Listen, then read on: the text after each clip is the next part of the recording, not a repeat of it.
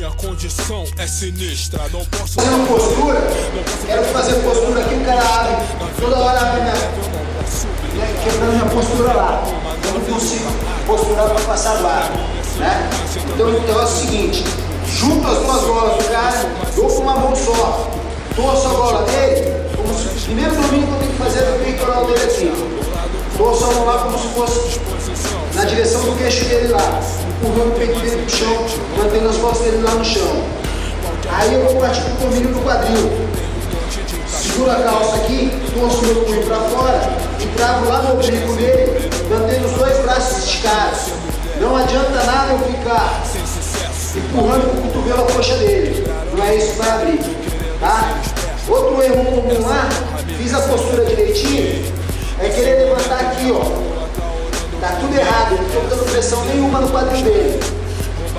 Põe uma perna em pé, do lado do braço que está no peito, ponta do pé no chão, eu abro o quadril na diagonal, eu tenho o quadril dele lá no chão, ó, do lado. Abri a guarda, não tem mais função essas duas mãos aqui. Largo imediatamente, tá? Dominando o joelho por dentro da costura da calça. Certo? Daqui eu vou escolher se eu vou fazer a passagem toreada ou emborcada. Dessa vez a gente vai fazer emborcada. Abraço as duas pernas ao mesmo tempo. Uma eu pego atrás da coxa dele aqui na altura da bunda, a outra eu jogo a perna dentro do meu ombro. Com o meu peso, eu projeto para frente sem botar o joelho no chão. Eu domino a bola ao contrário lá. Mantendo emborcado, jogando a pressão em cima do joelho em direção ao ombro dele. Do mesmo lado da minha mão está na bola. Vou andando pro meu corpo do lado, mantenho o joelho dele do lado aqui do ombro, barriga para baixo. Depois eu puxo a passagem lá. Trocada. O que acontece geralmente que eu vejo no campeonato.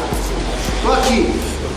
A hora que eu vou enfocar o cara, a galera faz isso aqui, ó, vai querer passar logo a perna. O que eu estou ajudando o adversário aqui? A se defender. Perdi a posição, fiz só uma vantagem. Eu induzi a fuga do cara. Quando eu vou emborcar, eu tenho que direcionar, quando eu jogo o peso, eu jogo o joelho para esse ombro, impedindo dele rodar. Aí eu impeço a fuga dele, vou andando com o meu corpo pro lado. Para tirar a perna agora pro lado, barriga para baixo, evitando dele virar de quadra, eu só vou fazer uma vantagem ao invés de 3 pontos. Certo? Então direciona o joelho do cara sempre para esse ombro, ao invés de querer se livrar na outra perna. Na verdade eu estou ajudando o cara a se defender e eu vou só fazer uma vantagem. Certo? Ainda como eu visto de meu braço para peso aqui, ele enrolar meu braço e sair girando aqui e cair por cima. Tá?